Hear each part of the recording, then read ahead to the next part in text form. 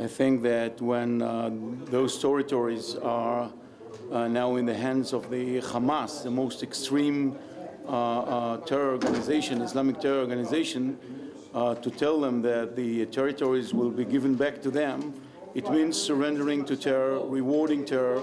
Unfortunately, Ehud Olmert proved that he do not understand anything about security and policy of fighting against terror, and he continued to reward terror, and that will bring us and the whole region into a catastrophe.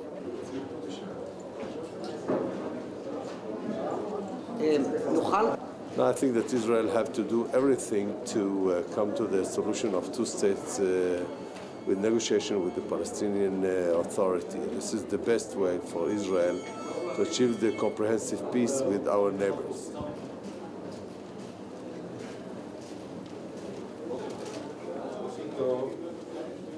Oh no, white balance. I need white balance. I need black.